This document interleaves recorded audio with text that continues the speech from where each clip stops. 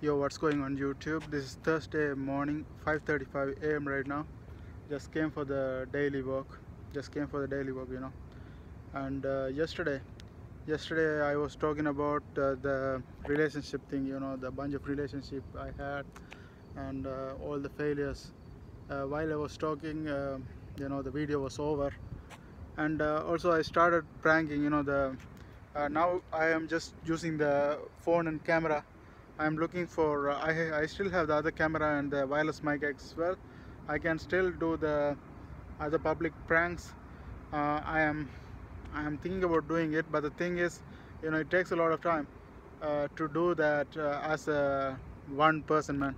If I have another fucking person, I can grow a YouTube channel really fast. But the thing is, nobody's willing to. Everybody's scared. Like police will catch them, and so many. They have social fear, and so many things. So I have to find the right person. The way to find the right person is, if anybody, I have to see if anybody in the Windsor doing the YouTube prank channels, and join them and help them grow, and also by helping them grow, I will grow as well. That's how it will go. So I had to collaborate with some people. It's hard to do everything by alone, and none of my friends are interested in these things. So you have to see who are the like-minded people, and you have to connect with them. That's how you can grow fast. That's my target. The prank channel, I opened all the videos, I made it to public. I know there are a bunch of weird videos, like I make like a fucking in public, like I pretend like I'm like doing that, having sex with a wall or something. That's all weird stuff, like 6 years ago. It's look weird because at the time I don't even know much English. That's the time I arrived Canada, like came earlier to Canada. So I didn't really know much English because from the early ages I studied in my first language. Uh, the first time I came, actually I studied nursing, nursing also English, but that's the only course I took, English. That's the only diploma, high national diploma. I studied in English, and then I came back to Canada. Canada now I developed a lot because here actually university developed much better than any other place, because even when I'm in Toronto I talk in my own language with my family and stuff, but when I come here, University of Windsor, I just have to talk in English. So that's how I developed developed so fast. So that's how it went. And yesterday I was talking about the girl thing, the bunch of girls I loved, and fucked up everything, and it all made me miserable and stuff. And now I remember why I even started the prank channel. I said the Philippine girl effect is really bad. The Philippine girl effect is really bad. Like I thought it will 100% work. That's how I thought, because she was so into me. Like she put her legs, playing with him and stuff. So I thought, okay, that will work out for sure. And I developed a lot of expectation. What happened, what can you do, and so many things I was talking, and I was even um very attached to her, and that one screwed me a lot. I was suicidal, and even I went to the railway station and I was about to jump to the train, and then I thought, man, the girl is actually, she is gonna be happy. Like she did this thing and she's being rude. She's gonna be happy. Why not try something to make yourself better? And do something. Um, Even like I feel even angry toward her, I kind of feel cheated and stuff, but actually I cannot. I think people have different expectations. So at the time, I am not even developed. So feeling angry is something normal to the human. So I was angry, but to be honest, hi, good morning. So to be honest, there's nothing to be angry at all. I cannot be angry because people have their own decision. They make their choices. you know, I cannot be angry. If you know, any human being, if you are developing anger, mean there's something wrong in you. You are expecting certain things from other people, like you have control. The angry emotion is not a really healthy emotion, not really healthy. That's why, you know, even people treat me bad, people do so many crazy things to me. I don't really feel anger. If I feel anger, I ask myself, what did I do wrong that makes me feel like this? Like, that's how I question. And also, everything, when you put blame on yourself, um, the anger will go away. So because when you take responsibility, you know why anger? Because you think someone else is in control. That person did this and that's fucked you up, and this person did this, that fucked you up. So when you think like that, you're gonna be angry as fuck. You're gonna be angry as fuck.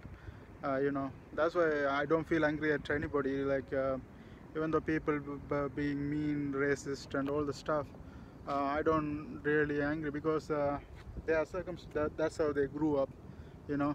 And even uh, this girl doing this to me, like, she has different expectations, you know. Like, not everybody has the same thing.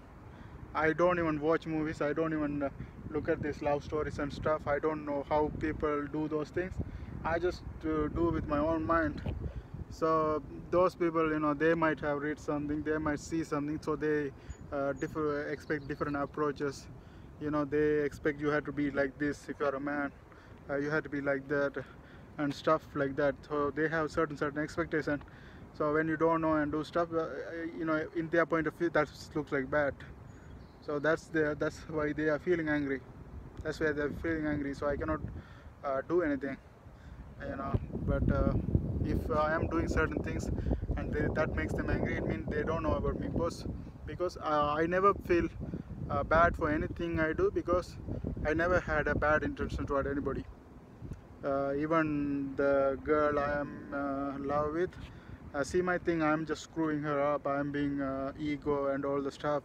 But I'm not really being ego or anything. Actually, I think like, okay, okay, why everything happened? Okay, let's start from the beginning. First of all, you know, we had this thing. Yeah, she was. We were together, and I thought she liked me. I even tried so many things try, to get close to her, you know. But she was like, she's not really interested and all the stuff, and she had the other guy as well. So I was really confused. What's going on? Like, what's going on, man? She's so interested. She doesn't want to come. She doesn't want to like.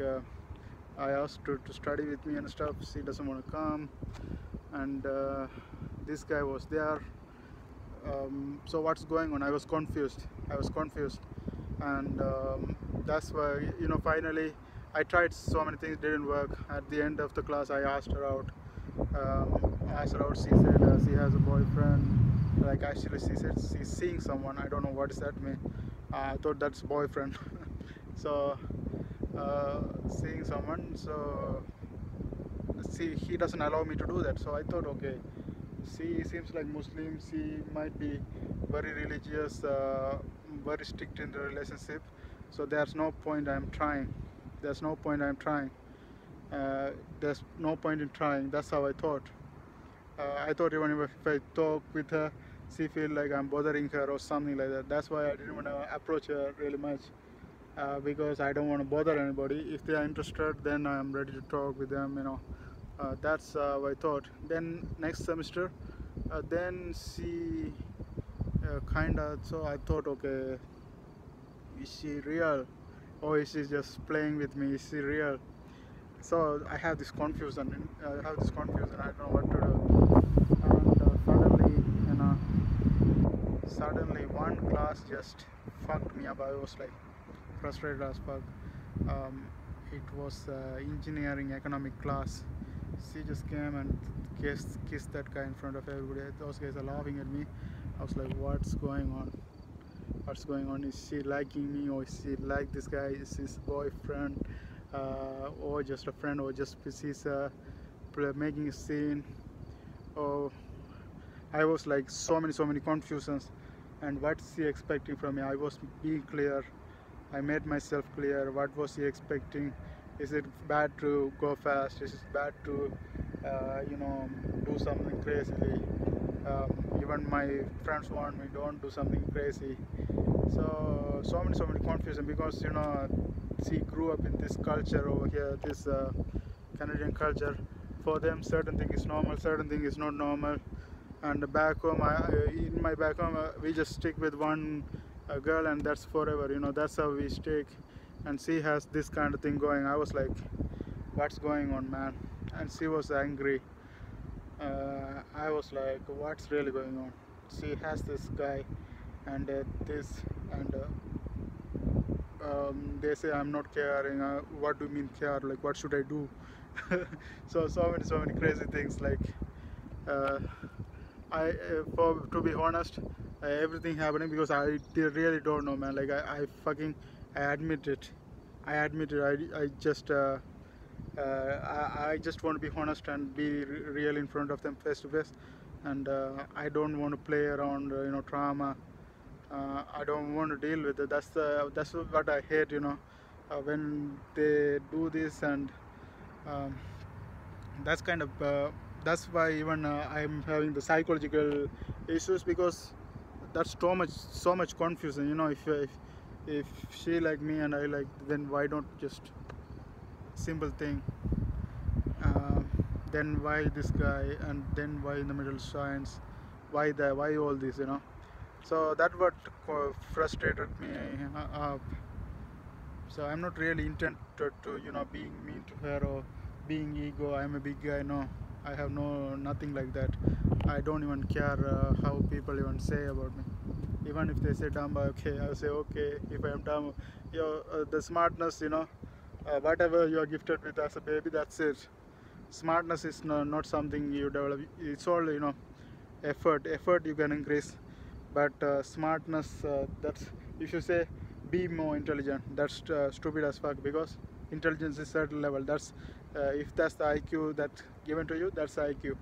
You cannot develop intelligence. You cannot develop intelligence like that. But hard work, like, you can put a lot of effort and make much more better results. But intelligence, be more beautiful. If she's born beautiful, she's beautiful. But certain people are gifted with certain things, so we cannot say be more intelligent. If I am like this, okay, that's like this. If the consequences I'm gonna get, okay, let's go get it. So I feel like I don't have much control toward other people. Yesterday I was interviewing with this guy, and he was saying, yeah, if the other person doesn't like you, you can make them like you. Make them like you. So that's how it went. And then yeah, today I'm going to talk about post like there's no algorithm. Post like there's no algorithm. What do I mean by that is, people have certain experience. People say, okay, I have certain kind of niche, and if I post something else, the channel doesn't grow fast. So they avoid certain content. They say, how can I mix it up? How can I mix it up? Post is like there's no algorithm. You are fishing for likes. The bad strategy is fishing for likes, algorithm, and followers. That's bad strategy. Put your stuff, mix it up. And the way you figured out this work very well, because you mixed so many things, and something get a lot of like. That's how you develop the sense of picking up the algorithm. Picking up algorithm. But if the algorithm changes all the time, it means there's no algorithm. Post it like there's no algorithm. Mix with everything. Mix with everything. Because if you post the same shit, it's going to be boring as fuck. So that's why mix up everything, and don't worry about algorithm, don't worry about likes, don't worry about followers. That's the topic today. See you guys later.